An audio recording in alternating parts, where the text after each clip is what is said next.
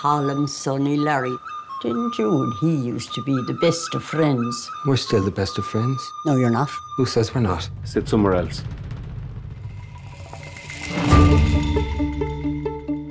Now, if I've done something to you, just tell me what I've done to you. Well, you didn't do anything to me. I just don't like you no more.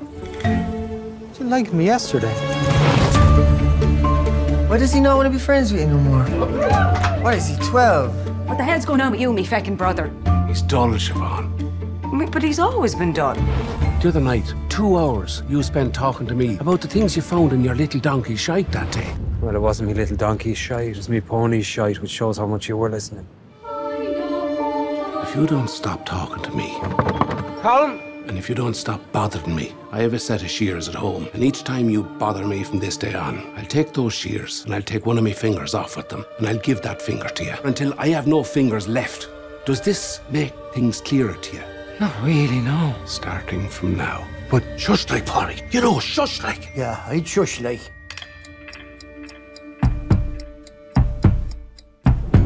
Would you not want him to have to do the one finger to see if he was bluffing, like? No, we wouldn't. Because worse comes to worse, he can still play the fiddle with 4 fingers, I bet ya. Go on back to your own gang now, Pádraic. I'm talking to me! Are you?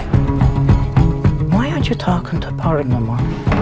That wouldn't be a sin now, would it, Father? No, but it's not very nice either, is it? Do you know who we remember for how nice they was in the 17th century? Who?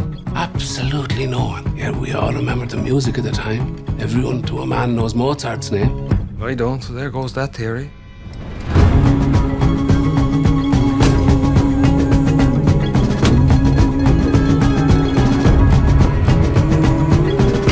Can't be waiting around for any more of this madness.